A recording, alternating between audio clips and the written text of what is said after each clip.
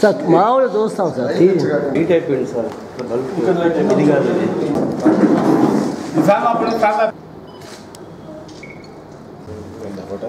Last month 16వ తారీఖున November 16వ తారీఖున కావలి 1 town police స్టేషన్లో టెలికేపల్లి వెంకట సుబ్బయ్య అనే ఒక రిటైర్డ్ మాస్టర్ గారు ఒక కంప్లైంట్ ఇవ్వడం జరిగింది. ఏంటంటే ఆ కంప్లైంట్లో సారాంశం, తనకు పరిచయమైనటువంటి వెనిగిరి వెంకట ప్రసాదరావు గారి భార్య కూడా టీచర్, ఆమె సేమ్ కమ్యూనిటీ అవటం వల్ల ఇద్దరికి పరిచయం ఉంది, తెలిసిన వాళ్ళు సేమ్ కమ్యూనిటీ పరిచయం ఉండి, నా భర్త ఎల్ఐసి ఏజెంటు, ఈ వెనిగిరి వెంకట ప్రసాదరావు అనే అతను ఎల్ఐసి ఏజెంటు, మీకు ఎల్ఐసి పాలసీలు కానీ కట్టుకుంటే మీకు బాగుంటుంది, ఫ్యూచర్ బాగుంటుంది, మీరు రిటైర్డ్ అయిన మీకు డబ్బులు వస్తాయి, దాని మీద ఎల్ఐసి పాలసీలు కట్టుకోండి, మీకు రిటైర్డ్ అయిన తర్వాత బాగుంటుంది అని చెప్పేసి ఆమె సజెస్ట్ చేసింది. ఆ సజెషన్ మీద ఓకే కడతానని చెప్పేసి తను ఒక 6 పాలసీలు, తన భార్య గారి పేరు మీద ఒక 6 పాలసీలు, కూతురు మీద 4 పాలసీలు, మొత్తం 16 పాలసీలు చేయడం జరిగింది. ఈ 16 పాలసీలు చేసిన తర్వాత సుమారుగా దాని మీద అతను ఏం చేశాడంటే ముందుగానే ముద్దాయి వెంకటగిరి ప్రసాద్ ప్లాన్ చేసుకుని ఇతన్ని చీట్ చేయాలి, మోసం చేయొచ్చు, పెద్ద ఆయన వీళ్ళకి ఎవరు లేరు, భార్యాభర్తలను మోసం చేయొచ్చు అనే ఒక కాన్సెప్ట్తో ముందుగానే విత్డ్రాల్కి చెక్కుల మీద సంతకాలు పెట్టించుకున్నాడు.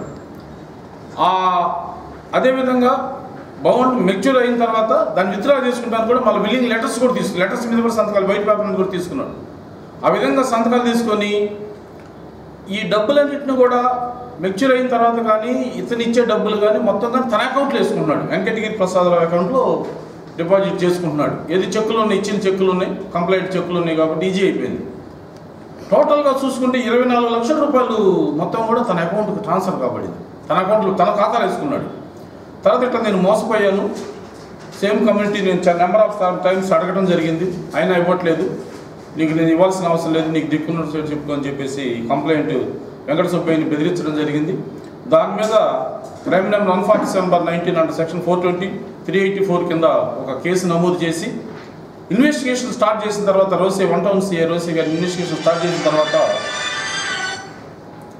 అప్పుడు ముద్దాయికి భయం వేసింది, ఇదేదైనా ఇబ్బంది అయిద్దేమో, కేసు అయిద్దేమో అని భయం వేసి అప్పుడు తన ఖాతాకు మళ్ళీ ఎవరైతే కంప్లైంట్ వెంకట సుబ్బయ్య ఖాతాకి మళ్ళీ ట్రాన్స్ఫర్ చేశాడు. మొత్తం మనీ అంతా కూడా వెంకట సుబ్బయ్య అకౌంట్కి రావడం జరిగింది. ఇప్పుడు రీసెంట్గా ఒక 4 days బ్యాక్ కేసు నమోదైన తర్వాత ప్రెజర్ ఎక్కువయ్యి ఇదేదో ఇబ్బంది అయితే కేసు అయితే జైలుకి పోవాల్సి వస్తుందన్న ఉద్దేశంతో ఈ క్యాష్ మొత్తం 24 లక్షలు కూడా కంప్లైంట్ అకౌంట్కి మళ్ళీ ఆన్లైన్ ట్రాన్స్ఫర్ అయింది. అది కూడా సీజ్ చేయడం జరిగింది. మేము బ్యాంక్ స్టేట్మెంట్స్, బ్యాంకులో ఏం జరిగింది, ఎలా ట్రాన్స్ఫర్, ఇతని దగ్గర నుంచి ఎలా అతను కొట్టేశాడు, మళ్ళీ అతని దగ్గర నుంచి ఇతని అకౌంట్కి ఎలా కొట్టాడు అనేది కూడా ఒక స్టేట్మెంట్ తీసుకొని బ్యాంక్ అఫీషియల్ స్టేట్మెంట్స్ కూడా తీసుకోవడం జరిగింది. వాళ్ళని కూడా విచారించడం జరిగింది. ఇతన్ని ఉద్దేశపూర్వకంగా ఫ్రాడ్ చేశాడని నిశ్చయించి నిన్న అరెస్ట్ చేసి ఈరోజు రిమాండ్కి పంపిస్తున్నాం.